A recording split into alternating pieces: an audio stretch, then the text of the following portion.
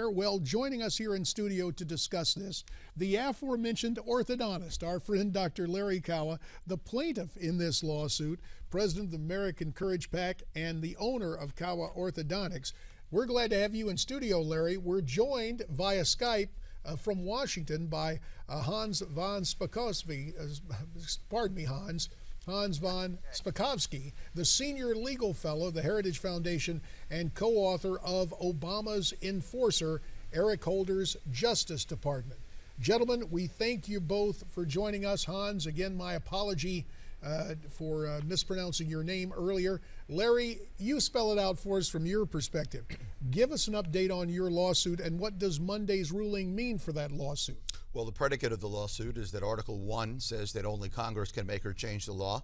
Article 2 of the Constitution says the President has an affirmative fiduciary duty to enforce the existing laws whether he likes them or not. Simply put, it says in the ACA that on January 1, 2014, the employer mandate shall, not may, but shall go into effect. There's nothing you could do by executive action to better enforce that date by making it a date 2 years later, because in so doing, this president has done nothing short of replace his policy judgment for the policy judgment of Congress.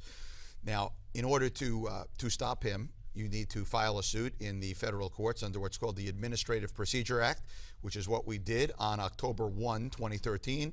Since then, our case has graduated to the 11th Circuit Court in Atlanta, Georgia, and a 3-judge panel of federal judges have just made a landmark decision to give us the privilege of bringing oral arguments to them in fighting for standing on our case. Well, we appreciate the fact that you've been willing to get involved, Larry, as a citizen, as a concerned citizen about this. Let me turn to Hans there at the Heritage Foundation. Hans, from a legal perspective, what are the implications? How important is it for the court to grant this oral argument, to move forward on this lawsuit?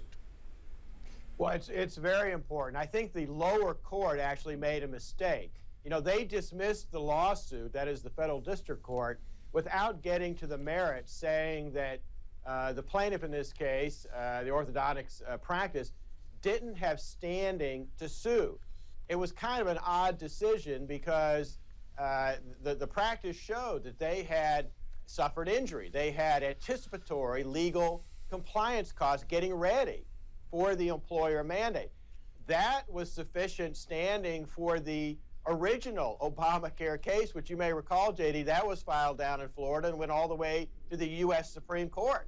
And in that case, the 11th Circuit Court of Appeals, where we are now, said that, yeah, that's sufficient standing to sue. So the district court's decision, I think, was in error, and it was kind of odd given the prior history of the original Obamacare case.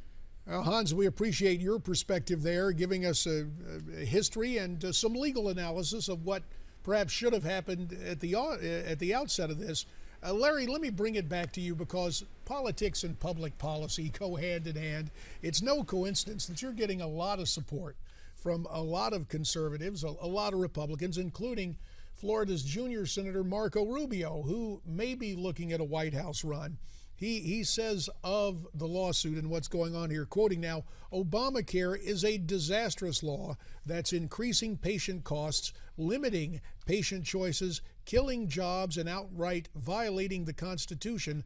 Obamacare needs to be repealed and replaced, and I believe legal challenges to it will continue to show its flaws. Larry, from your perspective, showing flaws is not really what you want to do. You want to stop this thing cold, correct? Well, I want to say that the president doesn't have the right to have an authoritative overreach and change the laws as a one-man Congress. He has changed the law 38 times through illegal executive action since its inception, and one of two things has to be true since he's the architect of this law. Either he didn't know what he was doing then, or he doesn't know what he's doing now, but America deserves better than to be led by a president that either didn't or doesn't know what he's doing. And no sooner do you mention the changes in the law, John, you pointed this out in an email, that now the president, looked to the territories to suddenly give the territories a break on Obamacare. Yeah, yesterday the announcement came. It looks like the territories, U.S. territories, have been cut free from their obligations in Obamacare. And, you know, I don't know if this is the strategy here, Larry, but slowly but surely the law is eroding away on its own. Well, every time he makes a fix to try to change the law, 10 other things go wrong. It's like trying to wash the car in the rain. But I think that the law is something that will collapse under its own weight, and while no one ever wants to see an American law fail, I also don't believe in leaving America politically paralyzed. Every painful part of this law has been delayed until after the midterm elections, and the president said that the reason that he gave what he calls transition relief to large employers, those like myself that have north of 50 employees, is because we needed help even though none of us ever asked for it.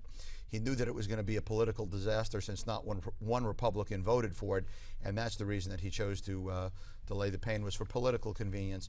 But you can't both want to create jobs while you punish the job creators, and I think he had come to his senses temporarily and wanted to make sure that his Democratic cronies got reelected, and that's why he waived it until after the midterms. Well, let's turn back to Hans from his perspective there in Washington. There at the Heritage Foundation, Hans, you're not very far away from either the Supreme Court or the Federal Appeals Court for D.C. or Capitol Hill. I'm just wondering, the discussion continues. Can Obamacare be repealed? And the talk has gone on and efforts have been made in the House, but now there's talk of trying to modify or live with it, or you had the theory put forth by my partner John Boehner here that it may just erode of its own inefficiencies. What is the surest way in your mind to eliminate Obamacare? Well, unfortunately, even though the House, as you know, has voted many times to repeal it, that has not gone through in the Senate because of Harry Reid.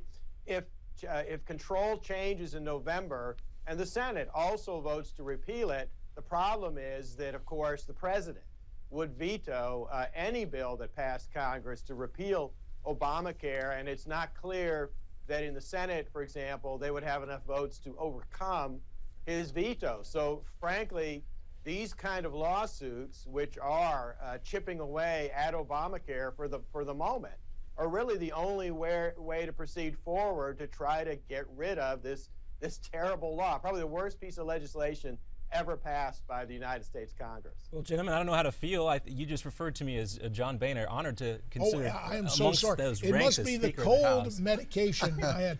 This is John Bogman. I served with John Boehner. Sorry for that premature. Hey, I'll take it. Speaker of the House. That's a job I think a lot of folks would like to have. Well, maybe not. I don't know.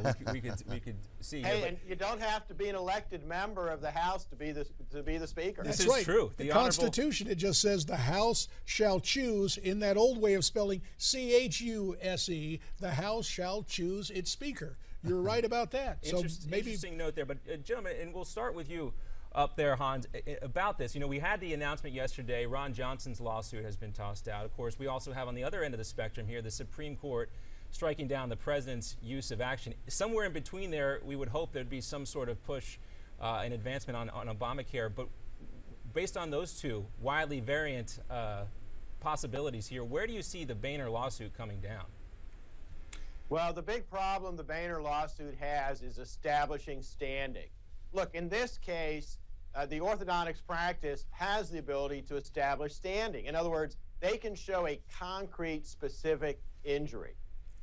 Members of Congress have a difficult time doing that. They in past cases, have had their cases thrown out by the Supreme Court because the Supreme Court has said, look, you can make claims about the unconstitutionality of something, but that's not good enough. You have to show a specific, concrete injury. And that is the biggest problem that Boehner's lawsuit will have to overcome. And frankly, I'm not sure they can do that. Well, Larry, maybe you're the guy legitimately as an employer. You've got the standing. About 30 seconds remain. What do you hope to gain here? Well, right now the score is 35-0 in our favor. We have submitted 35 cases of case law that support that we should have standing.